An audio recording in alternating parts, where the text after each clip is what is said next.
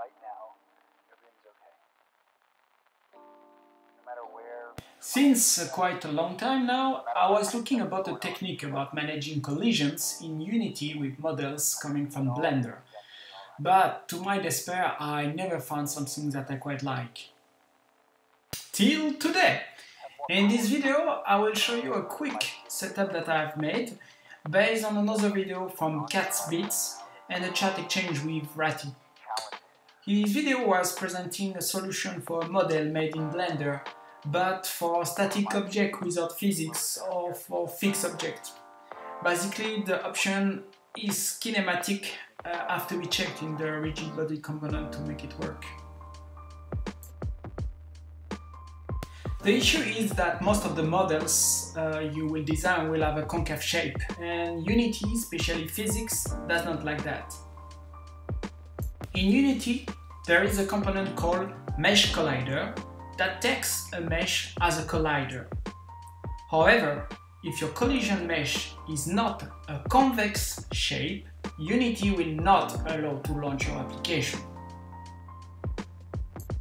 Of course, you can let Unity to deal with the issue by letting Unity creating a convex shape from your collision mesh, but often it does not end like you expect. The shape is too approximate and may give you the impression there is an inside force making your object floating in the middle air.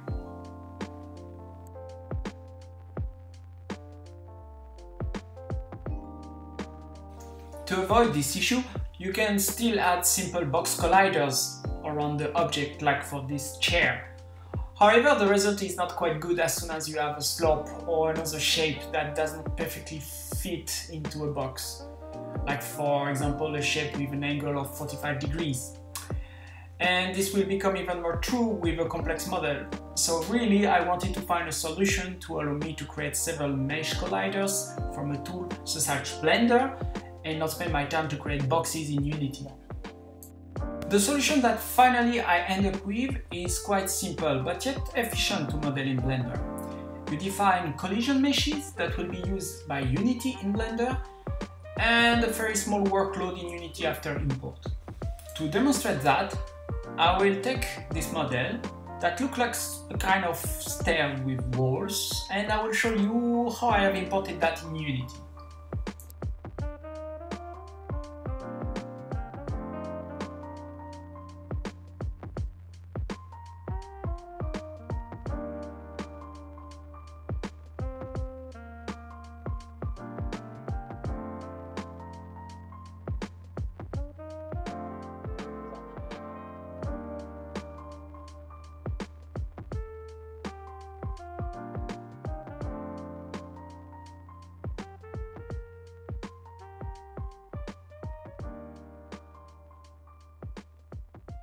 First of all, in Blender, realign the model of your choice. Here, it's the model of my stairs. When you are happy with that, create another mesh or another object in Blender. Now create a very simple collider mesh that matches the model you want to simulate in physics. Of course, it's very important to realize a shape that is concave, otherwise you will have another issue in Unity. Create again two other objects for the collision mesh that will be used for the walls.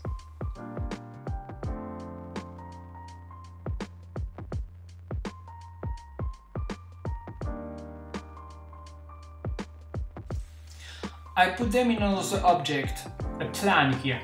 Then I put everything inside as a child of this plan.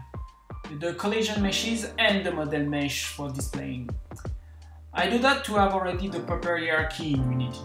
It's important as you will need your display model to follow the collider meshes used by your physics engine. Come back to Unity. In Unity, your object looks a bit weird because it displays at the same time the collision meshes and the model mesh. Unity does not have any way to make the difference between them for the moment. We will make things looking right. Just select the object. Go to the collision game object child and add mesh collider component. Automatically, Unity will select for you the correct mesh, so you don't have to do anything. Remember, in Blender, your mesh was a convex shape. So you will tell Unity to make a convex shape of it, with all the optimizations on. It should speed up the collision for the physics engines and create a good mesh collider.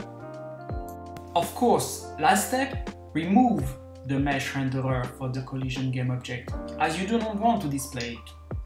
Do this for all the collision game objects for your imported model.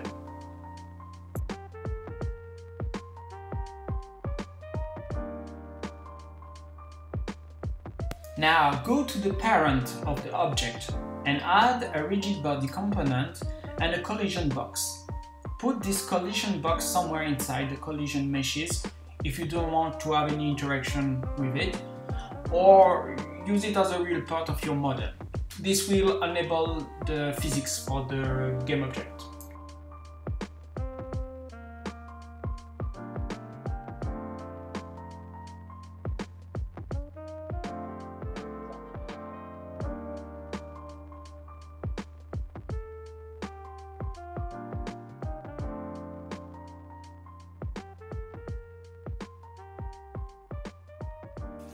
And then run it!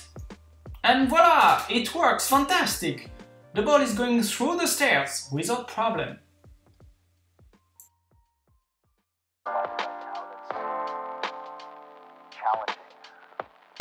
Well, it was my first video. I hope you will enjoy, and please leave me some comments if you want to see me posting more tutorials or tips.